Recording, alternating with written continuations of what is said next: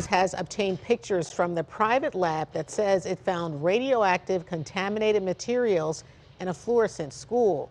They are just the beginning of what Fox Files investigator Chris Hayes is uncovering in this nuclear material controversy.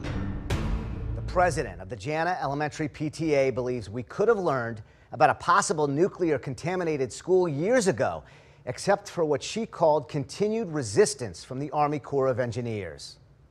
For all those years that they told me they didn't have any information about Jana, they did have information about Jana Elementary, but unfortunately they were unwilling to share it. Ashley Burnett said she fought for years to get the government's test results from contaminated Coldwater Creek next to the school. They said, no, it's up to the property owners to provide that. And so I, of course, reminded them that this is a public school. Then this past May, she noticed this bobcat next to the school that had been digging in the contaminated creek. Full of dirt, and sat by the corner of the school where the kids were going to walk by at 3 o'clock. And so I was frantically calling the Army Corps of Engineers and to try to get someone to move this heavy piece of equipment before the kids came and found their new piece of playground equipment covered with radioactive dirt. It raised more questions about contamination possibly reaching the school.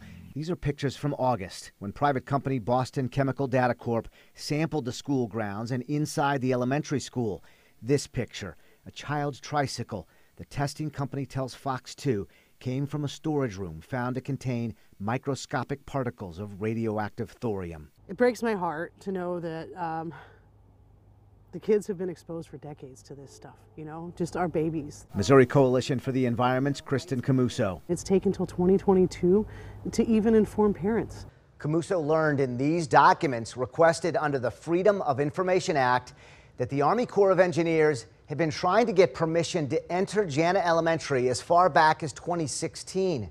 The Army Corps of Engineers wrote what are called right of entry permits to the Hazelwood School District, saying they need permission to enter your property to perform the investigation and sampling, and if contamination is found, to perform any necessary soil removal and remediation. It's not surprising that there was the interest shown. What's surprising is that no one was informed about it. We reached out to the Hazelwood School District and also to the Army Corps of Engineers for responses. Neither would answer Fox 2.